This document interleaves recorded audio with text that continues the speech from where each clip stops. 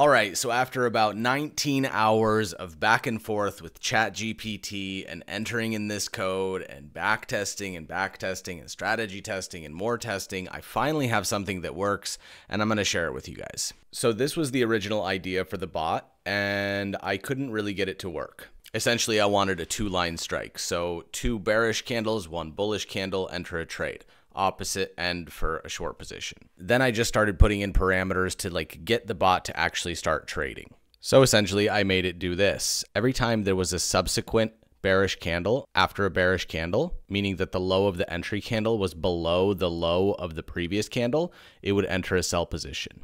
So here you can see that the first candle started the sequence, and then the next candle entered a short position, next candle short position, next candle short position. Then we got a bullish candle, and then the subsequent bullish candle's high was higher than the previous candle's high, so it would enter a long position. And then the trend started continuing down, and then 3 more short entries. With that, I put in a parameter of a take profit and a stop loss, and I just let it run the whole time. It worked, and when I put it into the strategy tester, a $100,000 account in a year went down 50%. So it had like a $53,000 balance, which is good because it's a start. It's where your bot starts trading. It's not trading well, but it's trading. Once your bot starts trading, then you can add things to the code that are going to give it like parameters to, avoid some crappy trades. For example, the best thing that you can do is give your bot time of day parameters. So you don't want it trading during Tokyo session when, price is just flat. You want it trading during peak market hours. So as you can see right here, you want in the settings a start hour and an end hour from 0 to 23 and ending from 0 to 23 so that you can use that information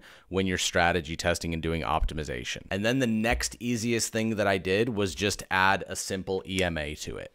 So for this exact bot, what I did was if the candles were below the 21 EMA, then it would enter a short position. If the bullish candle was below the 20 EMA, it would not take the trade, thus eliminating one bad signal. Once I did that, then it was time to run optimization. To run optimization, you adjust the stop loss, the take profit, the lot size, the EMA period, the start hour, and the end hour. So you start with the low value here and your high value here, and then in what increment you want it to test. Once I did that, I got these results: a stop loss of 15 points and a take profit of 50 points. Lot size was a 0.16 on a $100,000 account. The EMA was 21, and it only trades for 1 hour a day. Once you adjust all those settings, all you have to do is click optimization and then the date range that you want to test it from, and then just click start. It takes a very long time to do this. If you do it on every tick, it could take 17, 18, 25 hours. Or if you do it on opening price only, it'll take a few minutes depending on your computer speed.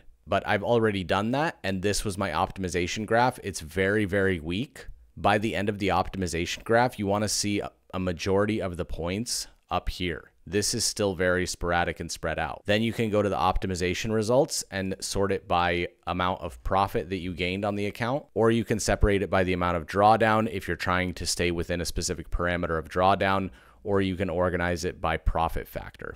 The higher the profit factor, the better the statistics. But once I did that and gave my 2 filters for entry, the 21 EMA as well as the hours of trading, let me show you how it turned out. On a $100,000 account, start the back testing from July 1st, 2022 to August 11th, 2023. Let this bar load, and then you can go to the results. The graph. So the graph shows basically for, 3-4 months, the bot, kept the account balance flat. And then around November, it started to take off and has been growing since. In the report, you will see that on a $100,000 account, it was able to make $81,635 in profit. The numbers that I like to focus on is consecutive losses, especially when you're looking at trading a funded account. So this had 42 consecutive losses, putting the account $10,000 in drawdown, which would have failed a challenge. But if you cut the lot sizes in half, you would have had $40,000 in profit, and you wouldn't have even come close to losing the challenge. Short positions won 29%, long positions won 25%. So approximately a 25 to 30% win rate on here. But because the risk to reward ratio is so good, you can have a really low win rate and still have a profitable account. Let me show you how this bot looks as it's trading so that you guys know what it's doing. So as you guys can see here, here is my 21 EMA filter. And then this is the only time that it enters trades at about 6 a.m. You can see all of these trades took profit down here. And then this one got stopped out. Over time, it goes and you could see how it would play out week over week, day over day. It trades every single day, Monday through Friday. Also take this information with a grain of salt because spreads during specific hours are different, so you need to adjust that in your testing. And just because something worked previously does not mean it will work currently. That is the problem with a lot of the back testing and the strategy testing that is done on MT4 and MT5, but that's the information that we're given and that's what we can go off of. So if you're doing something and it worked previously and then it stops working, like, that's part of it. Markets are cyclical. They go through cycles. Some months it works, some months it doesn't work. But the more filters you add on your bot, the better it's going to perform. I put 2 basic filters, an EMA and a time of day to trade. Just doing that alone with your manual day trading is going to improve your statistics dramatically. So if you've been trading your strategy and you've back tested it and you're like, God, I wish I could have had a higher win rate, try putting a parameter of time of day that you're going to be trading, as well as putting a simple moving average on there. And I promise you, you can improve your results. And for those of you wondering if you're going to get this bot from me for free, you're not going to, because I know a lot of people are just going to use it and then lose a bunch of money and then try to sue me. So it's not great, but it's super simple. Like, this is all I did. So take this image right here and try to explain it to ChatGPT and try to make this bot on your own. It took me about 19 hours of problem solving to get it to work. The second reason I don't want to give it to everybody is because with bots, the more people that use it, the less likely they are to work over the long term. Because let's say 150,000 people that watch this video get this bot and start trading it.